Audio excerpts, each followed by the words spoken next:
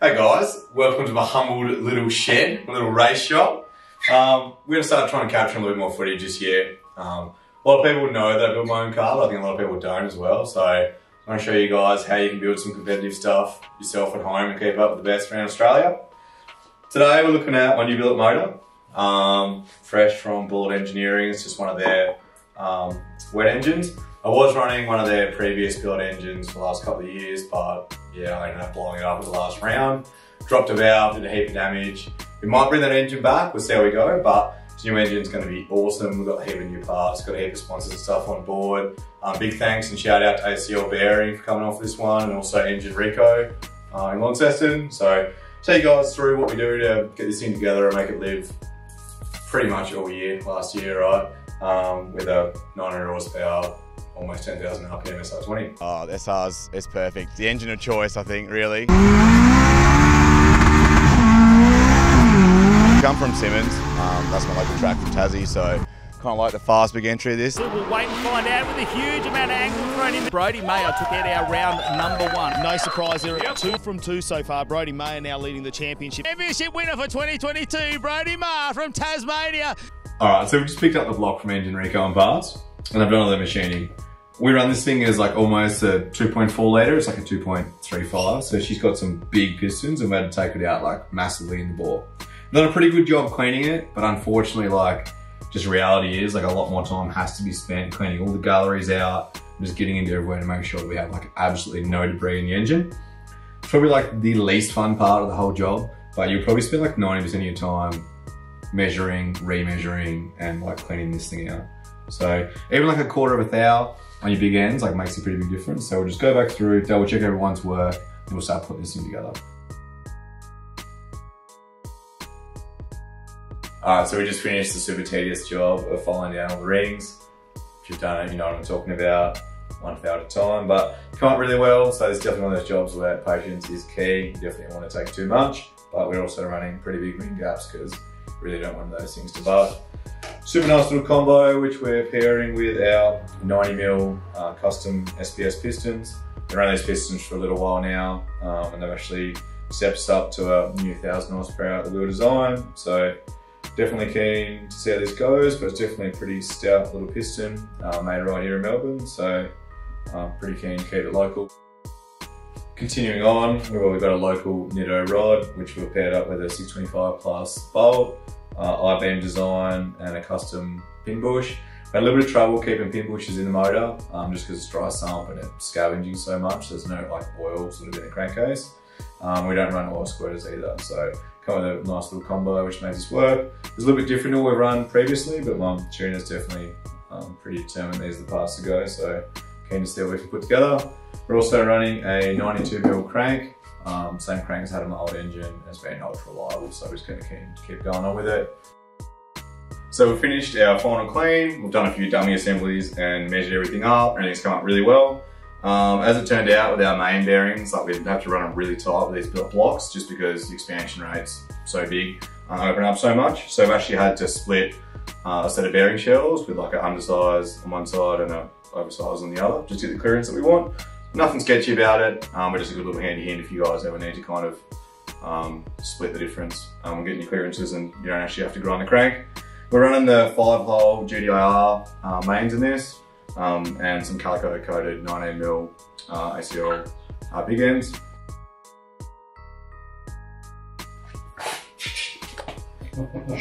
Just a secret sauce.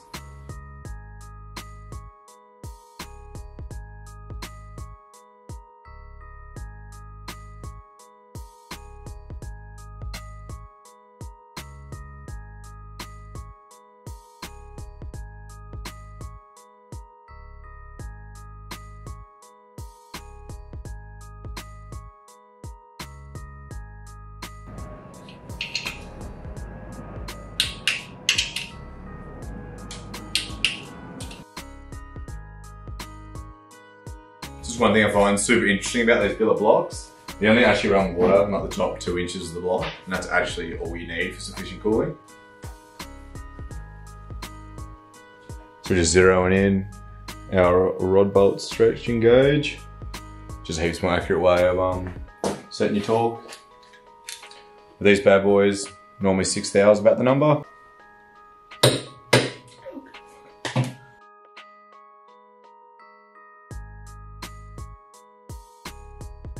I'm just shimming this head up at the moment. It's the first head I've had where like all the valves height's like pretty much the same. So the shims are actually coming up pretty much all the same size, which is really cool. But it's obviously a super critical part of making the engine work really well. We're actually running the Sr20ve P11 head. A lot of hype about the P12 head, but honestly the P11 is just better. So we just finished prepping up some of these rocker arms. So I pulled all of the fingers out of them. We run this engine as like a VVL killer package, and it's just a little bit more reliable like that. Pro tip for you guys, when you get your VE head done, obviously these things are like in the engine bay normally and they're east-west, and we put them in north-south, the rails come out the back. So get your Welsh plug smacked out the front, get it all tapped, and that way you can actually pull the rocker arm rails straight out the front. So when you've got this thing in a rear-wheel drive application, it's really easy to sort the rocker arms out. This is actually my first non-standard head. So our motor used to just run the standard port, standard valve. So this head's actually a full CNC port head with custom Ferrea valves. So it should make a bit more power, but honestly I'm just keen for a nice reliable 900 horsepower all year. We'll just finish like banging these last few shims in, and then we'll get on to the bottom end. Alright boys, hot tip number 2. I don't know if you're gonna have these hot tips, but anyway, here we are. I'm all for you boys. Let's build them at home. Let's take it up to these big boys. As it turns out, a KTM 1190 Adventure road bike actually runs the same shims as you will with your VE. So any 10mm shim will work, but this has a good range from 1.8 to 3.2, which is exactly what you'll need. And they come with like a heap of different shims. So snap them up. I think before COVID tax it was like 80 bucks each. So maybe even just buy 2. So we actually run these little cap shims on the exhaust side.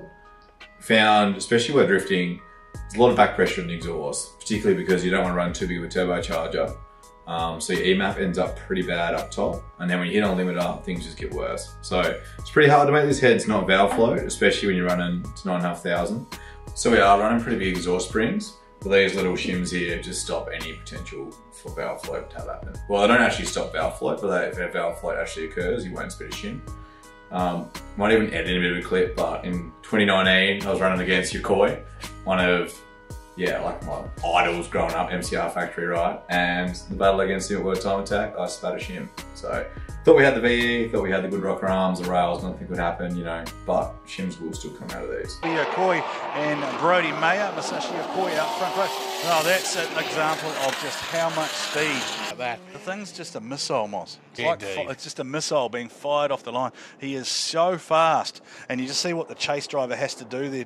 He came across, and I think he was just trying to. I think something's gone wrong with the car. I think there's a mechanical. Or was that a noise? These little cap shims are a cheap warranty, and all you need to do to fit them is just machine down the lips on the edge.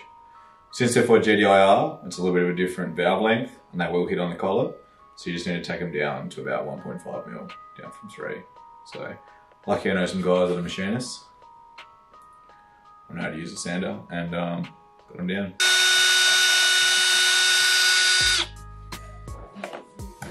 We ended up with a small burr on the inside, so lucky we've got the drill press set up.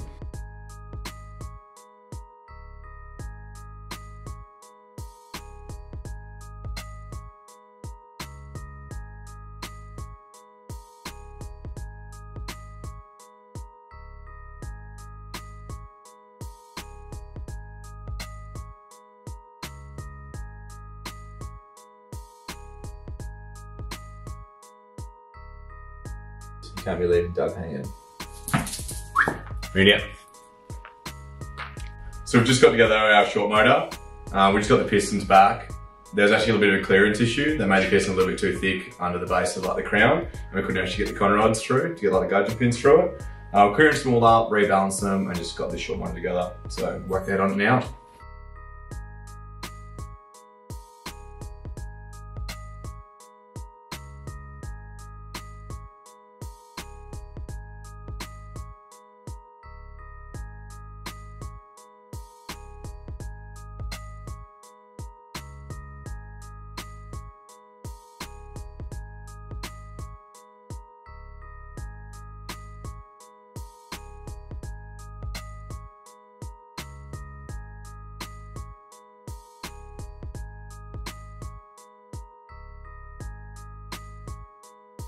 So we just fitted the head up, and I'm just like, time the cams.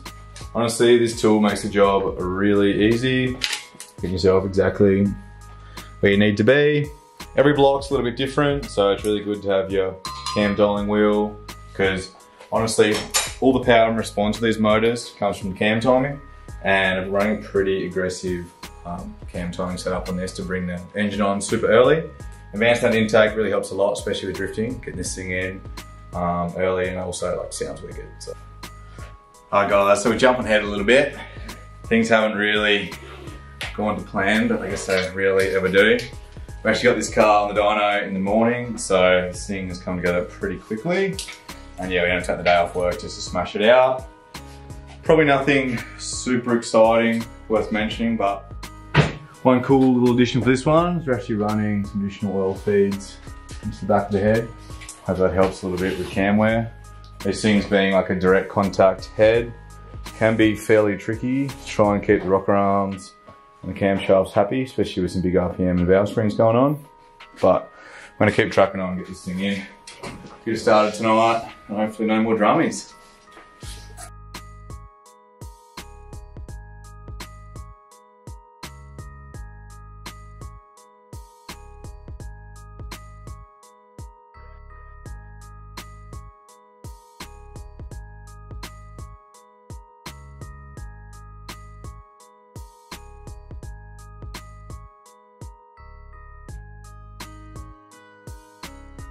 Bustling pretty hard to get this engine in at the moment. Things didn't go exactly to plan while getting the engine in. We had to make some slightly different mounts to hang this block because it's a little bit different to the last one. And yeah, I built a new trans tunnel for this year, hopefully making the whole install heaps easier. Anyway, it definitely is easier, but at the same time, probably hasn't been ideal. So you probably saw some pretty wrenching going on trying to get that thing in there. But if we make a couple of adjustments, hopefully next year we'll be able to make it a little bit easier. So we're getting pretty close to getting this thing started. I made a few new dry sump lines and stuff off this week. So I'm just gonna use a dry sump pump to pump some of the oil through. We'll probably like pump a litre or so out of it, and then put the line back on, make sure we get oil pressure, pull the rock cover off, make sure we've got like even spread out all our little cam lobes, and then we'll try and get a fire in this thing.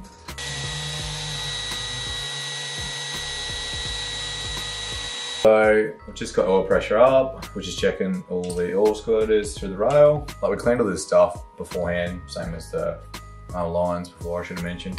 But still, sometimes you get a little bit of debris through some stuff, so this oil squirter here is probably not quite squirting as well as I'd like, so run some brake clean through it, get a little bit of pressure through it, bit of air, see if there's something jamming a hole, and then we'll put it back in.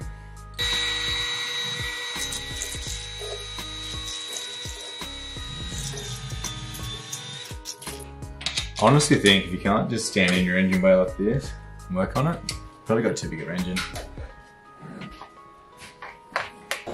She's gonna go for it.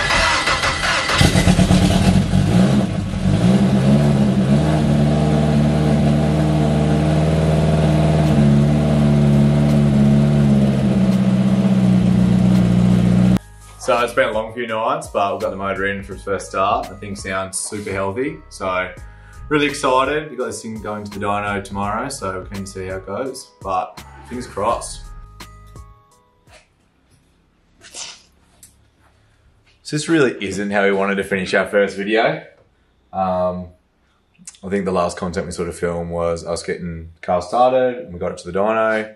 The car ran for like maybe 60 seconds up there. We really didn't want to run the engine like at all because we didn't want to glaze the bore up. The tune-up was obviously going to be like way out. So we were literally putting water in it, and started ticking a little bit, and we dropped a valve.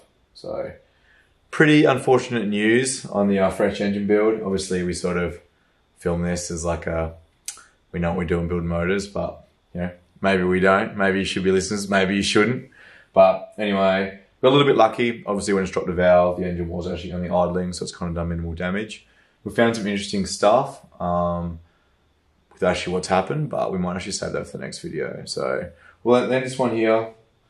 Got one freshly marked up piston, a bit of a hammered head. The head's not here because we're on like a super tight deadline to make it to the track. We're actually meant to have been at the track, what, like 3 days ago? Yeah, 3 days ago. Obviously didn't make that, but now we're running really tight with this thing on the boat. So tune in, hopefully we'll make it to hi-tec in this car. If not, we might have to revert to another car, but I'm trying really hard to get this together. So see what we found and keep you guys posted.